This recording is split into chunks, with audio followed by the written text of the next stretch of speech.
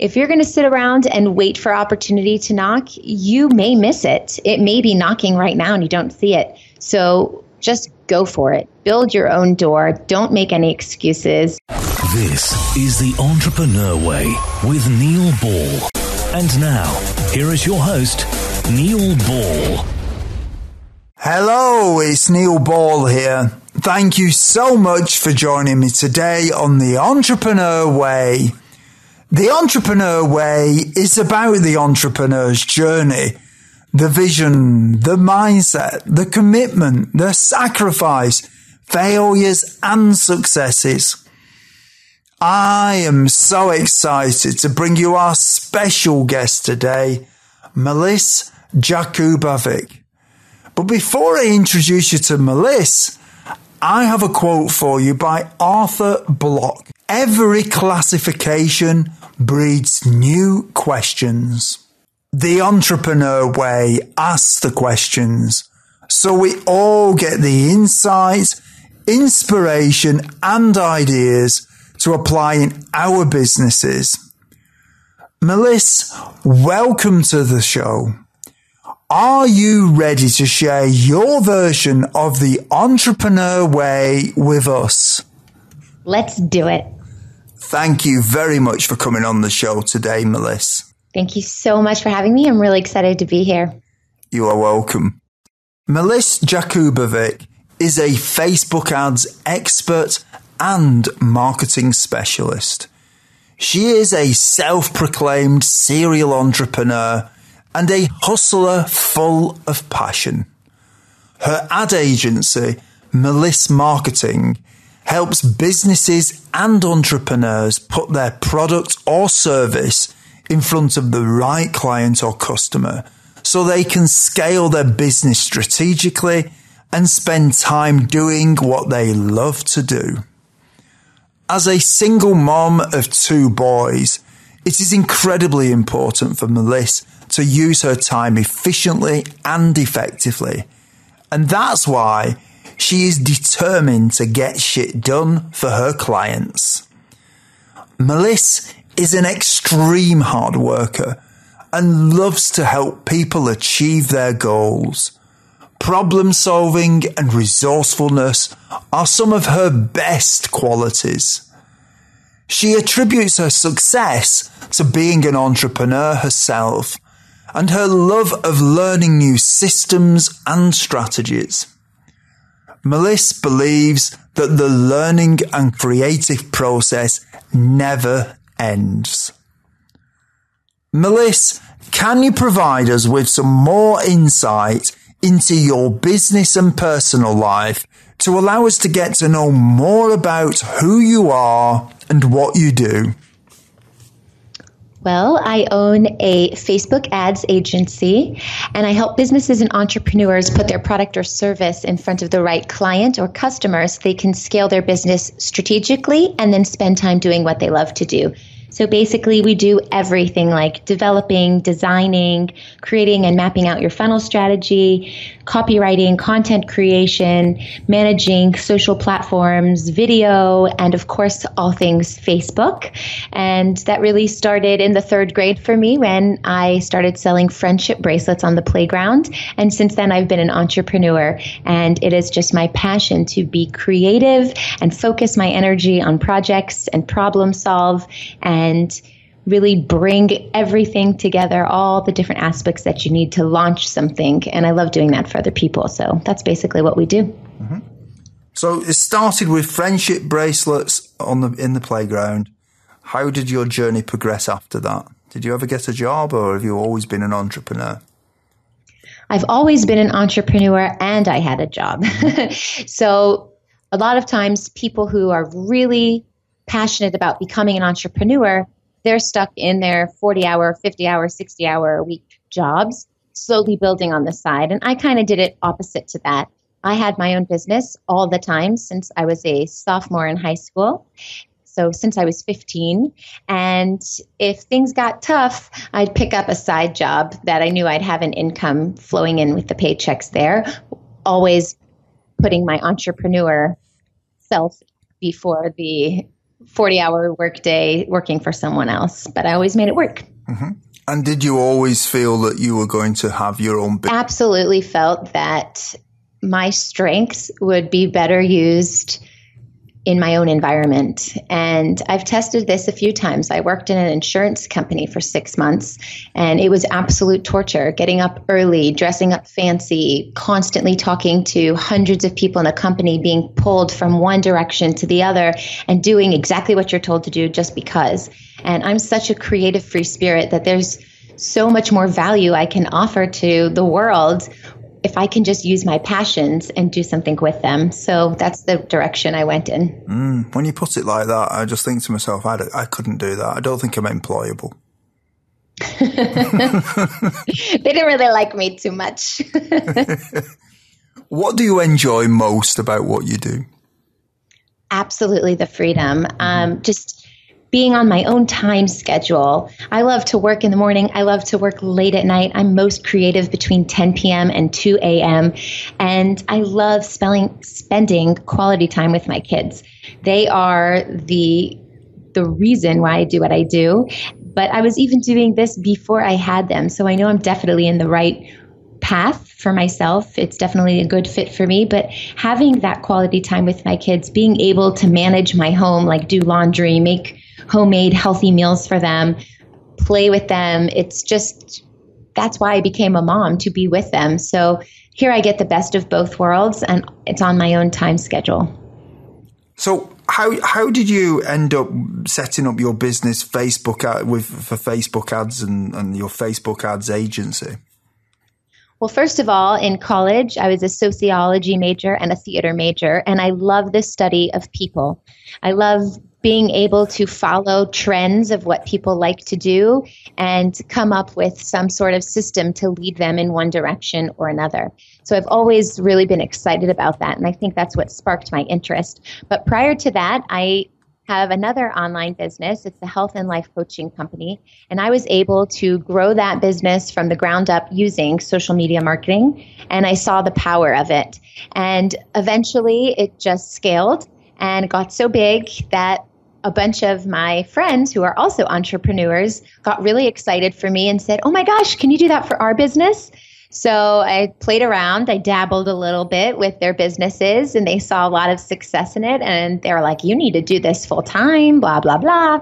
So I started teaching myself and diving into trainings till I became really, really good at it. And now that's the focus, to run Facebook advertising for other companies and help them out.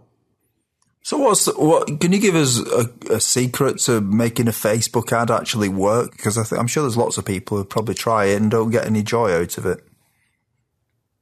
Well, yeah, if people are using social media and they're not seeing the results that they want, then they're probably not sticking to the formula where you need 3 things to make a successful Facebook ad, which is a sexy offer, killer ad copy, and you must target the right audience for that product or service. And that's what people are messing up on a lot of times. They're saying, "I cater to everybody. My product is good for everyone." And that's their biggest mistake. So you really need to find out who is your ideal client or customer, and then speak directly to them like they're sitting in the room with you.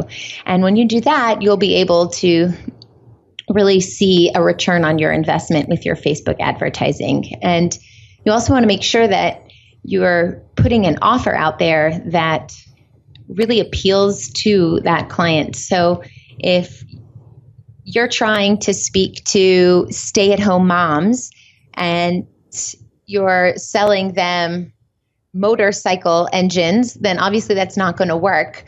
But if you're talking to stay-at-home moms about like organic food or something, that might make more sense, about feeding your child organically or holistically. So you just really need to make sure that you're connecting the dots. And also, clicking on that Facebook ad is the front end. And a lot of businesses aren't worried about their back end infrastructure, and that is the key. They need to have a sales funnel in place so that once that client or that prospect clicks on that Facebook ad, they're going to something that you're directing them to. What drives you to do what you do? Gosh, I just love seeing my passions turn into my projects, and I love seeing my projects come to life. I love knowing that what I'm doing makes a difference, and I love helping other people, and I strive every day to be better than I was the day before. How do you relax when you're not working in your business? I love to read personal development books and also fiction novels, and I love to dance. It's my favorite thing. I meditate, I do yoga, I love to work out, and I love to go on family adventures, spend time with them. Do you have any entrepreneurial role models? My dad, for sure. He's always worked from home, and he just always made it work for us. So I've seen him through the ups and the downs that all entrepreneurs have. And even this past year, when he's gone through 6 major surgeries, he always packed his laptop with him for his hospital stay, and he just made it happen. So I'm really fortunate to have seen his whole progression and learn how to overcome those falls, which are going to happen when you're an entrepreneur. Meliss, what I'd like to do now is talk about the time before you were an entrepreneur. I'm not quite sure where we'll go with this, because by the sounds of things, you started very young. But maybe you could focus on one of your more recent businesses. Sure. What difficulties did you have to overcome when you started your business? Well, I was broke poor, for one. I was a single mom. I still am a single mom. I had just gotten out of an abusive relationship, and I was down to zero, ground zero, as they say. There was just nothing left except a belief. So I was determined to start over, and I put all of my profits back into the business because I felt so strongly about what I was building that I knew that if I did that, it could only grow and grow and grow from there. And that's exactly what happened. Did you have any doubts that delayed you starting your business? Not really. I believe in myself, and I always knew that it would work because I would work. But my doubts wouldn't be like long-term doubts. They'd be more in the moment, like, this bill is due. What am I going to do?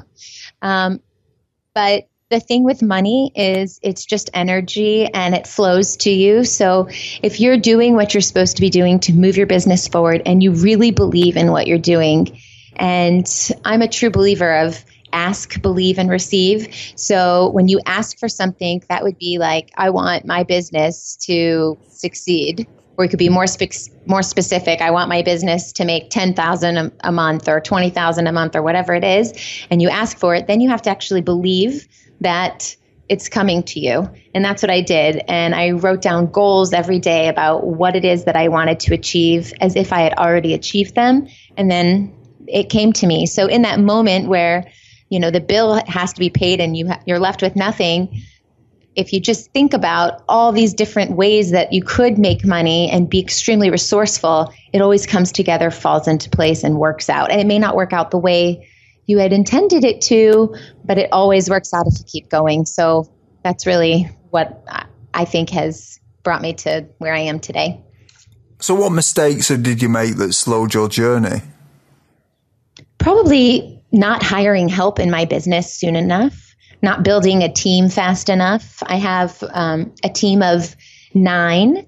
And as soon as I hired my team, everything exploded. So, being an entrepreneur, sometimes we think, I'm an entrepreneur, I wear all the hats, I need to do everything in my business. But what really ends up happening is you don't have time for anything. You lose focus. You feel worn out. You feel discouraged. Things start to slip through your fingers, and they don't work out the way you need them to. So as soon as I built a team, we were all able to implement things much more quickly and grow from there and scale the business. So had I picked up that strategy years ago, I probably would have lifted off much sooner, but everything works out the way it's supposed to. What are some of the things that you did before you started your business that would be helpful tips to some of the listeners who haven't yet taken the first step on the entrepreneur way? Well, I'm self-taught. So I listened, I learned, I researched, and I reached out to mentors, people in the business who were already succeeding in what I did and what I wanted. And I didn't wait for it to bite me in the ass. I just chased it. It's like when you believe, you need to just go. And there are no excuses. You need to use your adversity to your advantage. So that's what I did. And I think that if anyone listening wants to be an entrepreneur and knows that they have this fire in their belly, that that's what they need to do, then that's what they need to do. Just make it happen. Meliss, what I'd like to do is talk about the entrepreneurial journey a bit more with you now. Do you think culture is important from the beginning in a business?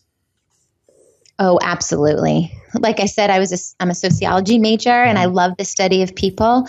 I think in business and especially online and online marketing even, it's just all about connecting. It's about building relationships.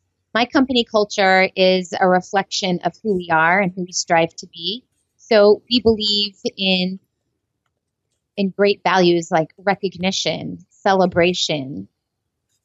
Thinking that you fail when something doesn't work is not going to propel us forward. That is a learning experience. So our culture is always finding the positivity and the teamwork and the hard work and the consistency and really working together to make it happen.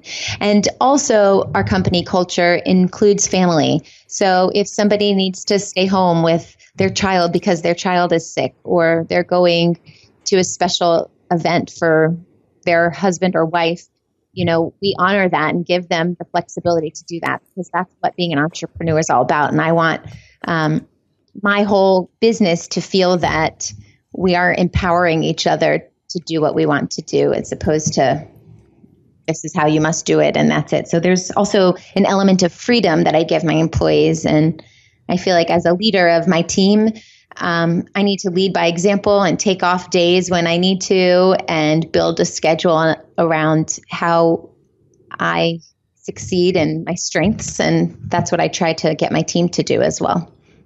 How did you create the culture in your business at the beginning? Honestly, when I was trying to find the right teammates and I put out some posts to hire some people here and there, I put in there exactly what I was looking for. So right from the get-go, if you're applying for a job to work with me, that you are a good fit before you even start to fill out the paperwork or even try to get an interview. So I say, family is really important to us. Positivity is really important to us. Working hard and working together as a team is important to us. And therefore, people who are turned off by that won't even apply. And then when people apply to work with me, I show them how these things work in our business. And I recognize them and I celebrate their successes and hard work. How do you make sure that you hire the right people so that they fit with the culture in your business? I ask them lots of questions. I like to learn about people. Of course, I do research on them, and I also find out what their references say about them. And I give a lot of people a trial. I might have one project, and I say, let's see how you do with this project and test out the way we work together and see if we're a good fit. And if we are, then they're on board for the long term. And when they see the vision that I have and they're working just as hard as I am to get something out, I know that they're a good fit because I want people who are like me who just have tremendous drive and go and go and go until it's done. Knowing what you know now, is there anything that if you'd known it when you started out that would have helped you to shortcut the learning curve? Yeah, like I spoke about before, having a back-end infrastructure is so important. It's such an integral part of every business. It's not just throwing ads up online, like your front-end infrastructure or speaking to clients or dealing with payment processing companies. Running a business is more than just putting a discounted price on your window in your storefront. It's more about mapping out your sales funnels and getting customers to enter at certain points in the funnel by targeting specifically to your ideal client. And I would have scaled more quickly had I known that. How much does gut feeling influence your decisions in your business? So much. We have our intuition for a reason. So listen to it. You need to trust yourself. Don't second guess yourself and just test everything. So if it doesn't work, then change it. But don't say, oh, that's a stupid idea. Just never shut yourself down before you even have the chance to shine, because you don't know what will happen. You don't know what the future is, and you don't know what will work. You only know what you think you know. So if you have that intuition and it's telling you to do something on a whim, do it. The biggest businesses that have been built in this world were because they followed their dreams. And even when people thought they were crazy, that's their loss. If you have a great idea, then try it, because there's no harm in that. What makes you uncomfortable as an entrepreneur? When I was first starting out, I had the passion, I had the drive, I had the hustle. I knew what I had to offer was a great service or product for all of my ideal clients. But the struggle was that sometimes all of the income that I would get would have to go back into the business, paying employees or running my software systems. And if I didn't have that money, the business would be shut down. And what happens then is that you're stuck and you don't have this lavish life, and you're not able to buy your kids everything that you want or go everywhere. And so it does make you feel uncomfortable. But the only thing I can say about that is when you get outside of your comfort zone, that's where the magic happens. And things will always work out. So I just kept believing that things are going to work out, and I know what I'm doing is the right thing, and I know I'm heading in the right direction. So yeah, there are moments of uncomfortability, but they're worth it, because not only do they show you what, when you are comfortable, the difference, and you can really appreciate and be grateful for that, but it also teaches you how to maybe do things differently, or it makes you feel really good and confident because you struggled through it and you made it through. So it's a good place to be. What do you think are some of the secrets to success? I think the secrets to success are definitely to believe in yourself, to be consistent, to strive to be better every single day, to surround yourself with like-minded people who are already where you see yourself going, and to be open-minded. Life is made of constant change, whether we like it or not. And many people say that the only constant in life is change. Meliss, how do you try to keep up with change? I am always learning. I'm a student for life. And I tell that to everyone who asks me, because if it's new, I'm on it. If it's hot, I'm doing it. If it's how your business doesn't die, if you say, oh, I can't do that, I shouldn't get involved in social media. Well, all of your competitors are getting involved in social media, and soon enough, you will not be here anymore. So change is good and change is hard, but at the same time, it makes you stronger, it makes you better, and it makes you see things from a different perspective. So if it's scary and that's why you are hesitant to make that change, that's just an excuse. You're operating from a place of fear. And when you operate from a place of fear, you don't reach your highest potential. What is your favorite book on entrepreneurialism, business, personal development, leadership, or motivation? And can you tell us why you have chosen it? I would say You're a Badass by Jen Sincero. That's a really amazing book. And what did you get out of that book? That book is just very inspirational, and it's basically telling everything that you know already, or that you should know, but you just maybe haven't realized it yet, or you needed someone to just say it to you. And when you're done reading that book, you just feel like, I think I had an aha moment and I'm ready to conquer the world. So it's very motivational. Folks, when you have a busy life, listening to audiobooks is a great way to expand your knowledge in the time when you may be doing other things, such as driving or when you are at the gym. We have a special offer for you of a free audiobook of your choosing. To choose your free audiobook, go to www.freeaudiobookoffer.com. As long as you've not already signed up, then you will qualify. Meliss, what I'd like to do now is to speculate about the future. What one thing would you do with your business if you knew that you could not fail? I would take my business international and have people translate everything for me in all the languages that I don't speak and help more people far and wide. What skill, if you were excellent at it, would help you the most to double your business? You know, so many people have so many different talents, and they should be authentic and use those to their advantage. So some of my strengths are creativity, innovation, and resourcefulness, and those are what are working well for me. But what could you work on that would actually double your business? What things could you get better at? Oh gosh, there are so many things I can get better at. Probably scheduling, hiring more people more quickly. We're about to level up.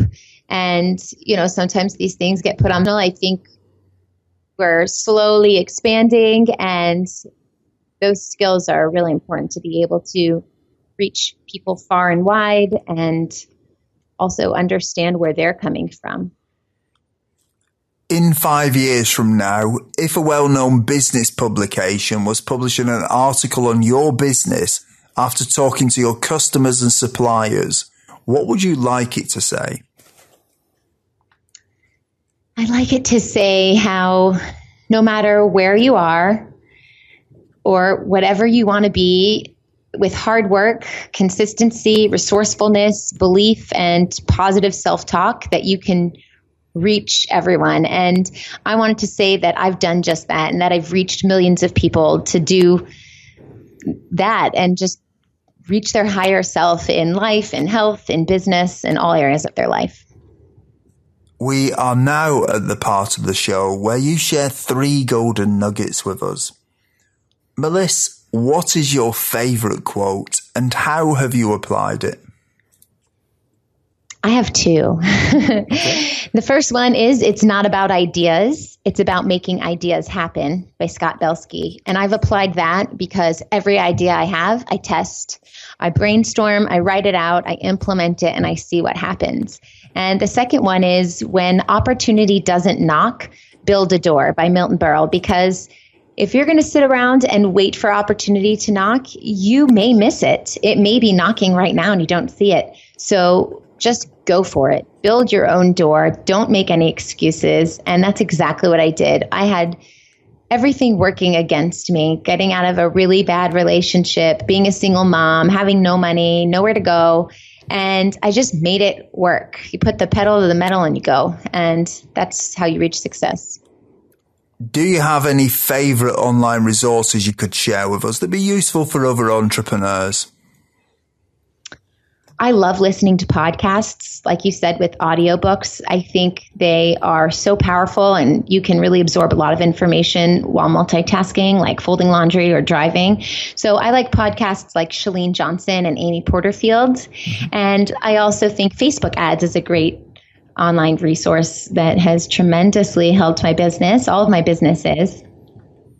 What is your best advice to other entrepreneurs? You know, you need to organize your life. You need to organize your business. You know, it's so easy to say, I have this and this and this and this and this to do, and then you become so scatterbrained. And if you can just come up with a system and implement it and just repeat it every day, then it might be slow moving, but over time, all those little things that you're doing are going to compound into major success. And also, like I said, working the front end of your business all the time, it just doesn't work. So that's where you leave money on the table. You want to build a back-end business, a sales funnel. You want to have a system in place to generate passive income while you innovate, build, and scale. And that's what we do. Folks, if you didn't manage to get a note of Meliss's favourite resource or her favourite book, you can find the links on Meliss's show notes page. Just go to theentrepreneurway.com and search for Meliss or Meliss Jakubovic in the search box. Meliss, can you tell us something about your book, please?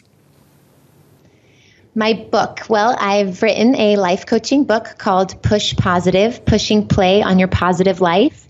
And it describes my struggle with overcoming a breakup and gives you actionable tips on how you can flow through life's transitions more easily, whether you got out of a breakup or your business is failing or you've just moved to a new place and you have no friends, or someone passed away. So it's a great tool and resource to move through life's transitions gracefully and with ease.